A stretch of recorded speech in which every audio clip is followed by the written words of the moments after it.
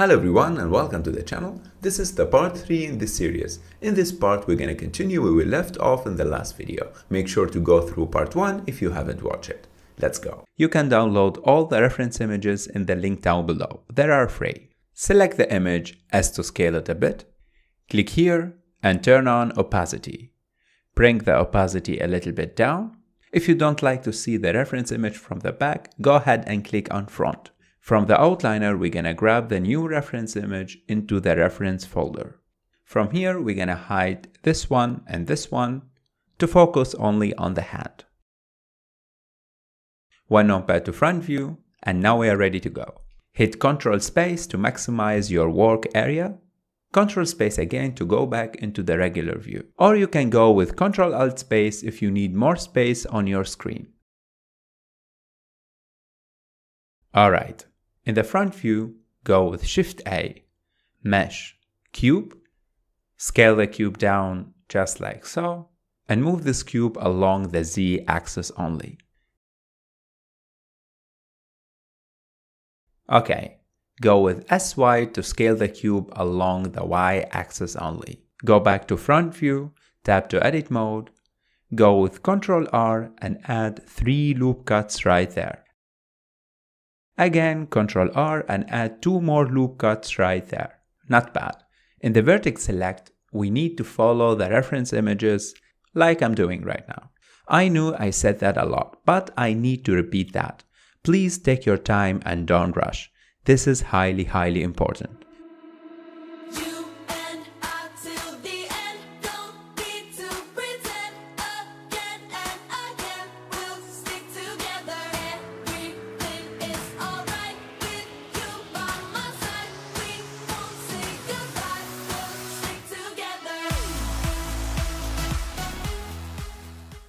Okay, we can exit the X-ray mode. In the face select this face, hold Shift, select this one, and this one, and go with SY to scale along the Y axis only.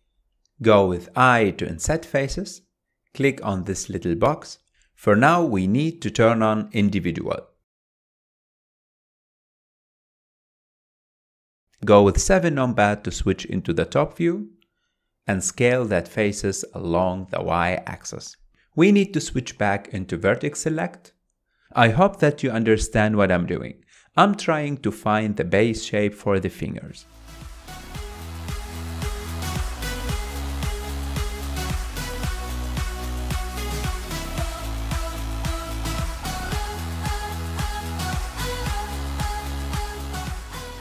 So that's good. Switch back into face select. Select all these faces and grab them along the Z axis just like so.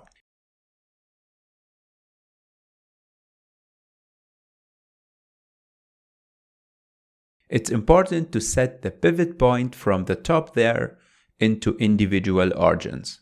As to scale that faces a bit, Alt Z to switch into X-ray mode, switch into vertex select, and try to follow the reference images.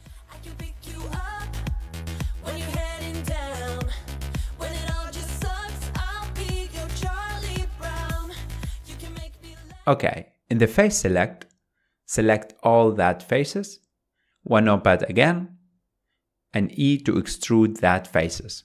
Okay, we're gonna use simple commands like S to scale, G to grab, etc. to follow the reference images.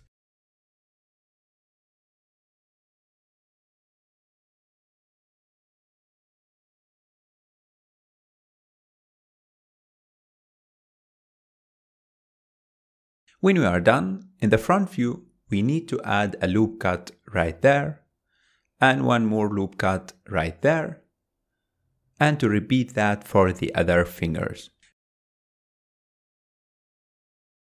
Okay, let's create the thumb.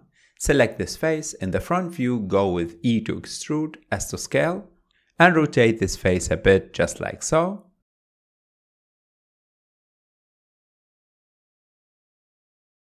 We need to extrude this face one more time.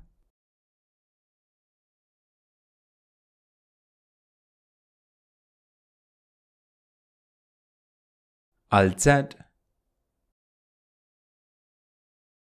Ctrl R, switch back into vertex select and grab these vertices just like so. Again, we need to add one more loop cut right there. And there we have it.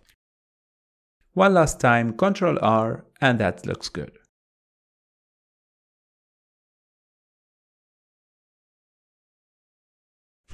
Not bad. In the face select this face and go with SY to scale.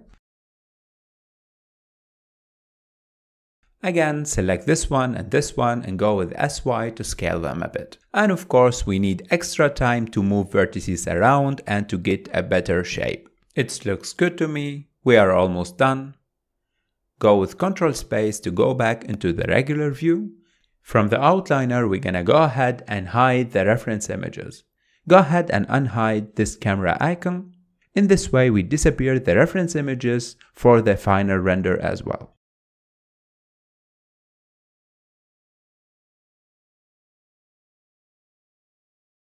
Go with Alt-H to unhide everything.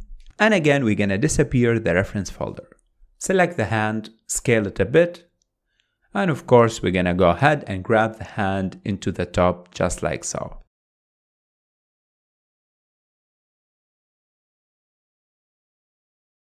Go with RZ 180 to rotate the hand just like so. And of course, we're gonna place the hand in the place that's belong.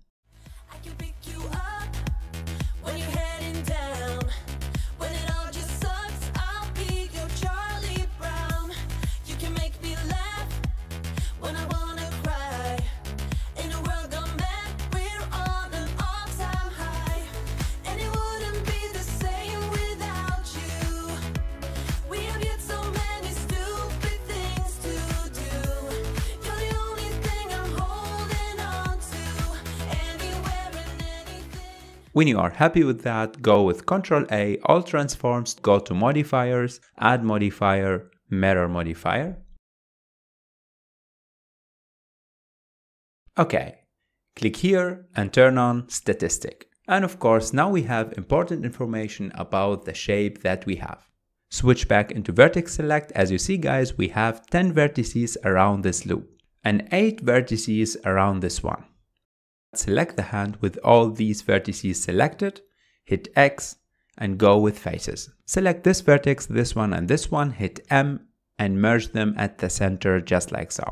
Hold Alt mouse left click to select this loop. As you see guys, now we have 8 vertices right there and this is what we need. Okay, to merge them together, we need to move this loop a bit just like so.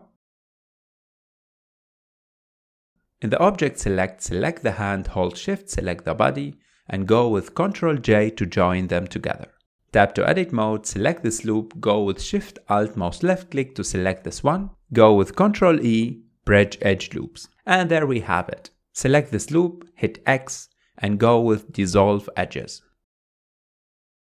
Ctrl R again to add a loop cut right there.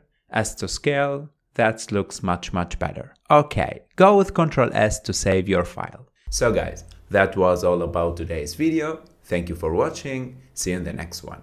Bye.